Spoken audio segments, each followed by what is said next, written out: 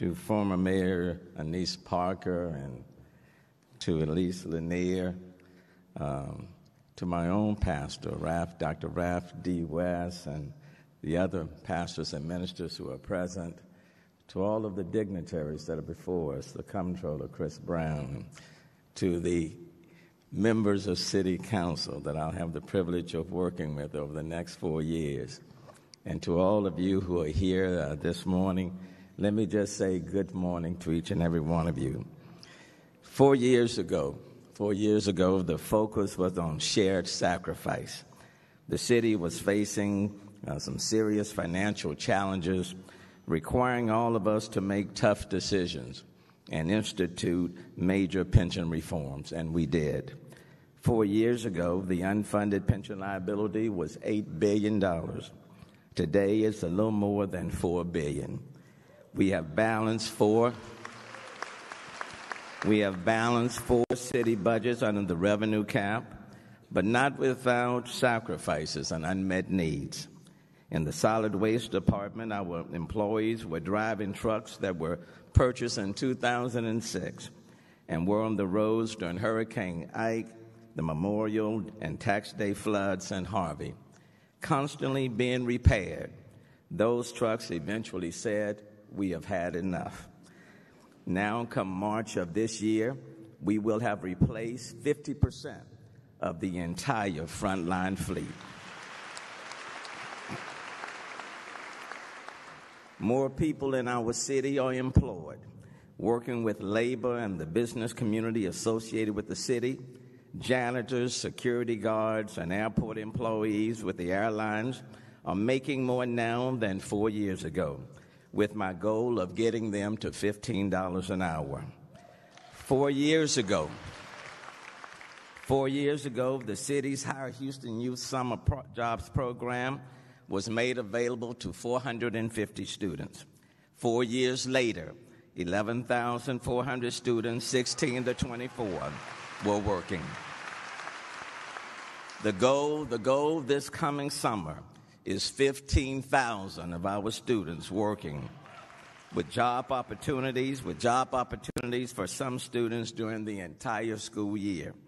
The private sector, spearheaded by the Greater Houston Partnership and the Workforce Commission, were responsible for 11,000 of those jobs, and I want to thank them for partnering with the city. 4 years ago, I said the city would access and address potholes by the next business day. Public Works has filled more than 250,000 potholes, and they have responded to your calls by the next business day 96% of the time. But in many cases, it's not just about potholes. The streets are in bad condition and need panel replacements or need to be totally repaved. I have instructed Public Works to present to me within 60 days a systematic plan that identifies those streets that need to be seriously rehabilitated, a potential funding source, and an estimated timeline for work to commence. You should see a noticeable improvement by the end of this term. In some cases, the city is already partnering with Harris County Commissioners Jack Cagle, Rodney Ellis, and Adrian Garcia to repair city streets in their precincts. And I want to thank them personally for their cooperation. The passage of Metro Next will also help us design and construct a city that is more pedestrian-friendly and provide more transit options for people to move thoroughly throughout the city, throughout the entire metro region, especially as our city densifies. The focus of our transportation transit network must be moving people safely and quicker on bus or light rail, faster than they would move in their cars or trucks, while they conduct their business on Wi-Fi, connecting them to major employment centers, airports, and other neighborhoods, transit-oriented development, and building major highways that mitigate the risk of flooding, minimize the adverse impact on historical neighborhoods, enhance parks and green spaces, connect rather than divide communities, and is transformational in its construction. While there are pending administrative and litigation issues, we are hopeful that construction of the high-speed train from Houston to Dallas in 90 minutes, traveling at 205 miles per hour, will start in the third quarter of this year, 2020. As the city densifies, those who are sleeping on our streets become even more noticeable. In conversation after conversation, people talk to me about the homeless problems. Pedestrians don't feel safe about walking to the bus stop. The homeowner is concerned about them sleeping close to their neighborhood. The business owner is worried about them driving away their customers. And then there are those who believe the city is not being compassionate enough. Since 2011, starting with Mayor Nice Parker's administration, the city has housed approximately 17,000 homeless persons, working with our homeless coalition partners under the umbrella of The Way Home. Today, there are nearly 4,000 homeless persons living on our streets throughout the Houston region. They require more than just food and shelter. They need mental and behavioral health care, substance abuse treatment. They require housing with supportive and wraparound services. As the federal funding through the 1115 waiver is reduced, the burden on local governments is greater, and we must find ways to fill the gap. Though Houston is a model across the country on how to address homelessness, by Houston standards, we must do more, and everyone must play a part. Over the next 2 years, starting today and ending on December 31st, 2021, I am asking the private sector, corporations, nonprofits, the philanthropic community, and individuals to contribute $50 million to The Way Home over and above your normal giving for supportive and wraparound services for the homeless.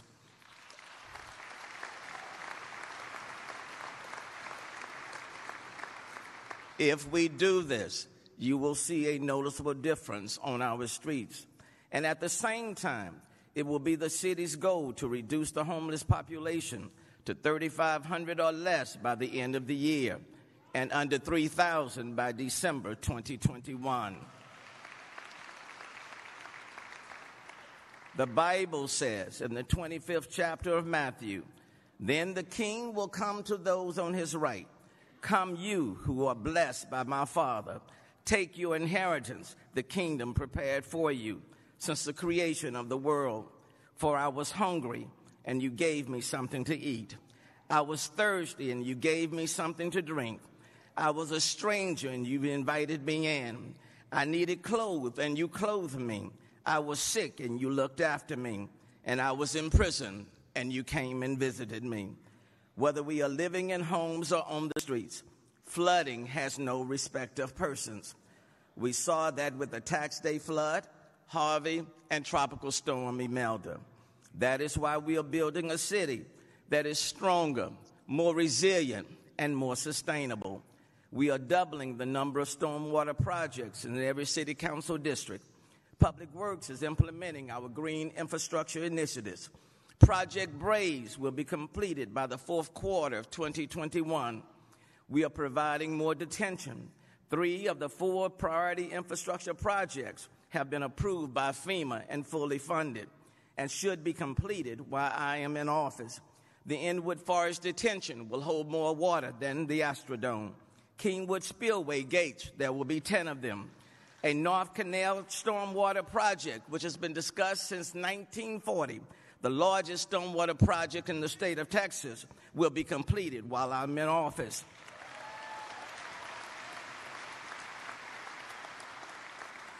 We are working closely with the county on the 240 projects funded by the public-approved bonds, and we are working closely with the county asking the state GLO to spend proportionately more of the $4.3 billion HUD infrastructure dollars in the geographical areas impacted by Harvey. To keep those projects on track, as well as others, we are paying special attention to the city's permitting process, streamlining systems, outsourcing where needed, and using more online applications. We are committed and are working diligently to repair and rebuild people's homes damaged from Harvey as quickly as possible. To expedite the process, the city and the state GLO have entered into a collaborative agreement starting Monday, which we both hope will expedite the review and approval of people's files. I want their homes repaired or reconstructed, and I want their lives to be placed back in order.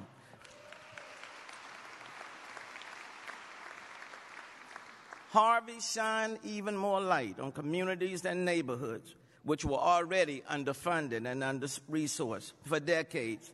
Many of the residents in these communities were already living on the margins. However, Harvey pushed them down even further. 4 years ago, I said I didn't want to be the mayor of two cities in one, a city of have and have-nots. In the first term, we talked about building complete communities with the goal of making every neighborhood a neighborhood of hope, promise, and inspiration. For a community to thrive, you need housing, quality grocery stores, parks, green spaces that would accent any neighborhood in any part of town, good neighborhood schools, retail, financial and business opportunities, a safe and clean community free of illegal dumping. Ambitious? Yes. Can we transform every community at the same time? No. We started with 5 and now have 10.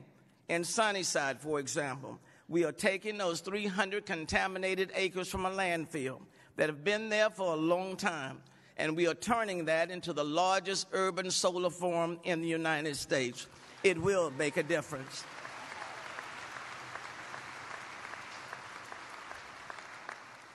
We have signature parks, but we have 250 local neighborhood parks, which often do not get the attention they rightfully deserve. I've asked 50 businesses to partner with us to take on 50 local parks, and they have stepped up, and I want to thank them for that. The H-E-B McGregor Market Store is already a game changer. But if we start and stop there, we will miss the mark. We need the same quality grocery stores in every quadrant of our city so that it can be a game changer in their neighborhoods. Affordable housing. We want people to be able to stay and live in their neighborhoods in the city and not feel compelled to go to the lands. We ask financial institutions, businesses, developers, nonprofits, endowments to leverage their resources with the city and with one another to share the risks and expedite the transformation. Though many have stepped forward to assist, we are still missing that level of support, the investments that will serve as game changers for those underserved communities in our city. I look forward to personally visiting with CEOs of corporations and banks to seek your participation in the Complete Communities Improvement Fund. How do we all benefit? A community made better produces a stronger, resilient, and more sustainable city. And though we have added 200 police officers over and above the number that existed 4 years ago, and we are committed to adding another 400 over the next 4 years, a community of hope and promise, working with law enforcement, produces a safer city, and a city that inspires, especially for our children. A couple of years ago, I had the privilege of speaking at a Boys to Men luncheon. I got there a little bit late. The program had already started. So instead of just walking to the front, I took a seat along the side of the banquet hall and waited for my turn for them to call me up. The kids, as I walked in with the mayor's detail, kept looking to see who was this person with all of these Secret Service agents walking inside the luncheon hall.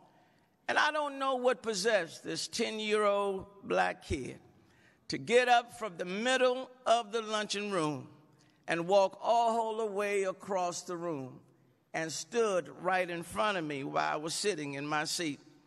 He looked at me. I looked at him. And finally I said to him, "What's up?" And he asked me, he said, "Are you the mayor?" I said, "Yeah, partner, I'm the mayor." "What's up?" He said, "I came over just to say hello."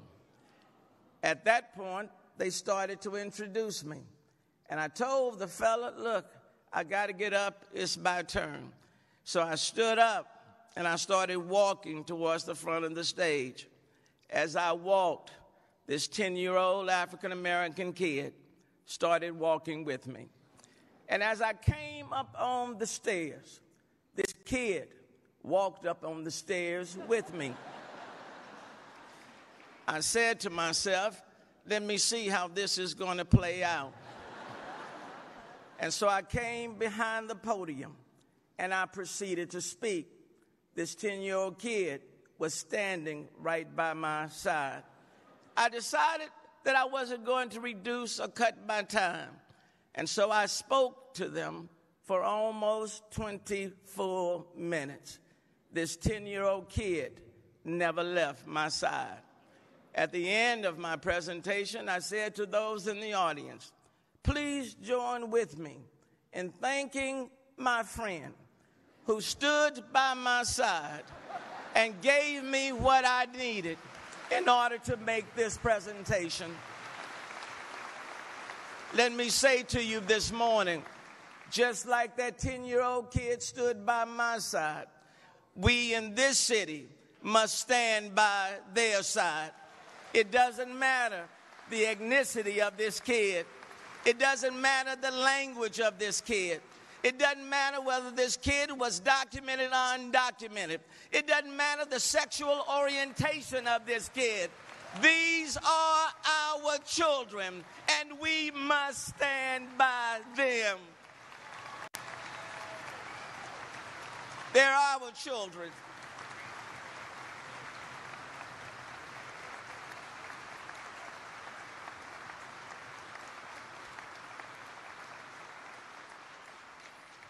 And the reality is, but for the grace of God, I would not be standing before you today. Over the last couple of years, we have been working together to transform Houston into Silicon Bayou. We currently have over 20,000 students studying computer science within a 4-mile radius of the Ion, the old Sears building on South Main. We will create and attract high-paying tech jobs so that those 20,000 students can stay and work right here in their own communities in Houston.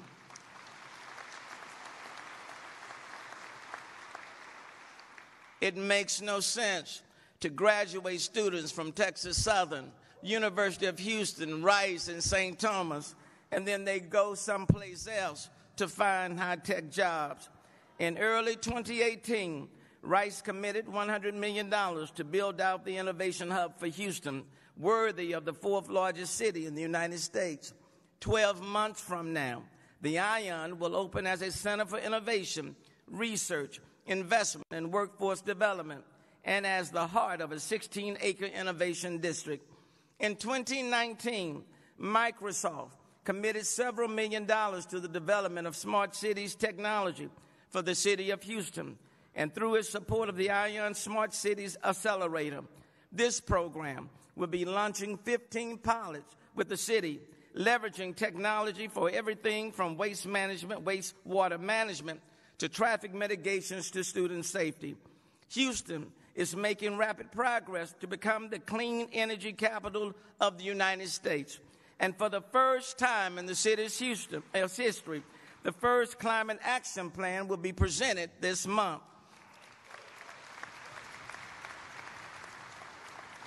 In 2020, the Texas Medical Center plans to break ground on its forthcoming 37 acres TMC3 research campus, ushering in a dynamic new era of collaborative healthcare research and leading the way for the region to continue to earn the moniker of the third coast for life sciences. TMC3 will break ground in April and will be the largest life sciences development project in the world.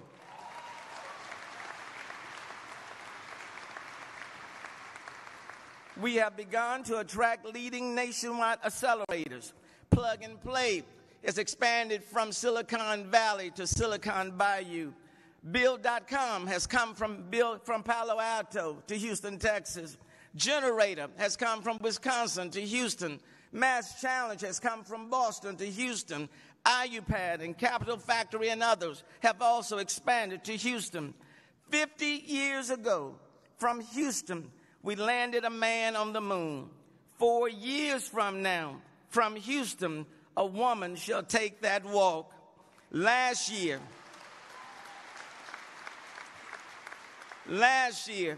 Travis Scott was nominated for a Grammy for his album Astroworld. It is my hope in Houston we can make Astroworld 2, another major amusement park, come alive. 4 years is not a long time, but I firmly believe that if we work together in the next 4 years, we can set the stage for this decade. I look forward to working with you over the next 4 years and with City Council, including the record number of women who will be serving in leading positions.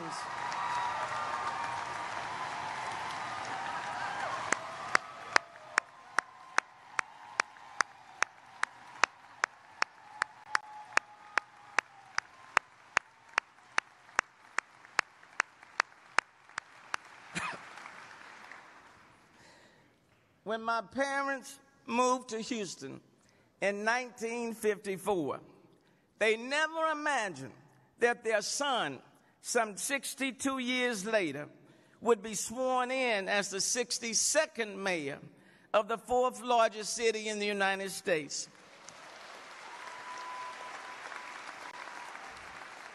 As the poet wrote, I've dreamed many dreams that never came true. I've seen them vanish at dawn, but I've realized enough of my dreams, thank God, to keep me dreaming right on. For as it is written, no eye has seen, no ear has heard, no mind has conceived what God has prepared for those who love him. God, give us wisdom to direct our path, and give us direction that we may together lead your city. God bless Houston.